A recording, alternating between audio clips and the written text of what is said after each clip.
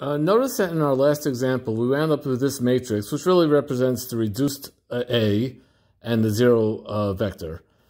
Now, notice that this column with the free variables, that was our S and that was our T. And we know from experience,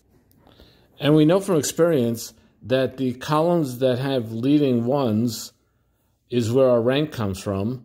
And if you notice, the columns that don't have leading ones is where the parameter guys come from. But that means that if you take the leading ones and the non-leading ones, you wind up getting every column, which tells us the following.